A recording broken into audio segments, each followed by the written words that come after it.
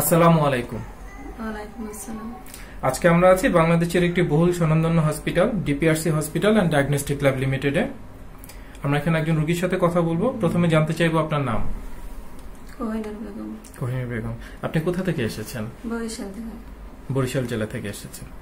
জানতে চাইবো যে এই ডিপিআরসি হাসপাতালে আপনি মূলত কি সমস্যা নিয়ে এসেছিলেন? আমার ঘাড়ে ব্যথা ছিল, ঘাড়ের ডিস্ক নাকি ফেটে গেছে, এই জন্য ঘাড়ে ব্যথা, হাঁটুতে ব্যথা, হাতে ঝিনঝিন করতো, এই সমস্যা নিয়ে এসেছি। আচ্ছা, কতদিন যাবত আপনি এই সমস্যাটা ভুগছিলেন? 2 বছর। জানতে চাইবো যে আপনি এই ডিপিআরসি হসপিটালে কোন ডক্টর সাহেবের আন্ডারে ভর্তি ছিলেন? Dr.Md.Shafiullah sir. Dr.Md.Shafiullah প্রধান, ওনার আন্ডারে ট্রিটমেন্ট করেছেন। আচ্ছা, কতদিন যাবত ট্রিটমেন্ট করেছেন? 1 মাস।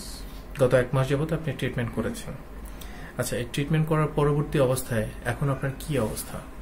এখন আমি সুস্থ, ভালোই। এখন আপনি ভালো বোধ করছেন? আপনার যে আগে যে ধরনের আপনার কোমরে ব্যথা ছিল বা ঘাড়ে ব্যথা ছিল বা হাত ঝিনঝিন করতো, হাঁটুতে সমস্যা ছিল, এই সমস্যাগুলো এখন আর আপনার নেই?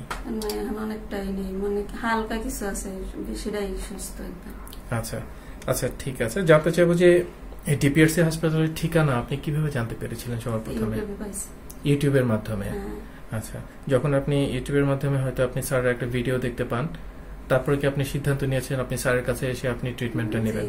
তার আগে মনে করেন যে মেডিকেলে গেছিলাম, ওই জায়গায় অপারেশনের কথা বলছিল, পরে এটা দেখে এই জায়গায় ইউটিউবের মাধ্যমে এটা পাই, এই জায়গায়। আচ্ছা, মানে আপনি অপারেশন বিহীন চিকিৎসার কথা যখন শুনতে পেরেছেন তখন আপনি ডিসিশন নিয়েছেন যে অপারেশন আর যাবেন না, আপনি তখন আপনি সরাসরি এখানে চলে এসেছেন এবং আসার পরবর্তীতে আপনি এখন মোটামুটি সম্পূর্ণ আপনি সুস্থ হয়ে গেছেন। আচ্ছা, একটু জানতে চাইবো যে এই ডিপিআরসি হসপিটালে আপনি যতদিন ভর্তি ছিলেন, এখানকার যারা ডক্টর ছিলেন, নার্স ছিলেন বা ম্যানেজমেন্টে যারা ছিলেন, আপনার যে ধরনের সেবা পাওয়ার কথা ছিল সেগুলো কি আপনি টাইম টু টাইম পেয়েছেন? সবকিছু সবই পেয়েছি, সবাই খুব ভালো, সবাই খুব আন্তরিকতার সাথে তাদের সবাই খুব ভালোভাবে সেবা নিচ্ছে।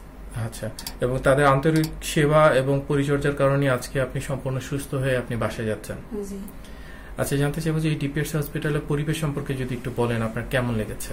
পরিবেশ অনেক সুন্দর, ভালো লেগেছে। আচ্ছা আচ্ছা, আপনি যে সমস্যাটায় বেশ কয়েক বছর থেকে আপনি ভুগছিলেন এবং হয়তো বেশ কয়েক জায়গায় আপনি হয়তো ট্রিটমেন্টও করেছেন, যেটা হয়তো কাঙ্ক্ষিত যে ধরনের ফল পাওয়ার কথা ছিল সেটা হয়তো আপনি পাননি। তো আপনার মতো এরকম অসংখ্য রোগী আমাদের দেশে এবং দেশের বাইরে আছে যারা এই ধরনের সমস্যাটায় তারা ভুগছেন। অনেকে আছেন যে বিভিন্ন ধরনের অপচিকিৎসারও সম্মুখীন হন, অনেকে হয়তো কোন ডক্টরের কাছে যাবেন তারা হয়তো বুঝতে পারেন না, কারণ আমাদের আশপাশে অসংখ্য ডক্টর ছড়িয়ে আছেন এবং অনেকে আছে বিভিন্ন ধরনের অপচিকিৎসার কারণে সারা জীবন পঙ্গুত্বও বরণ করেন। তো সেই সকল ভাই বোনদের উদ্দেশ্যে কি কিছু বলবেন আপনি? সেই সব ভাই বোনদের উদ্দেশ্যে বলবো যে Dr.Md.Shafiullah প্রধানের এই জায়গায় আসলেই সমস্যার সমাধান হবে।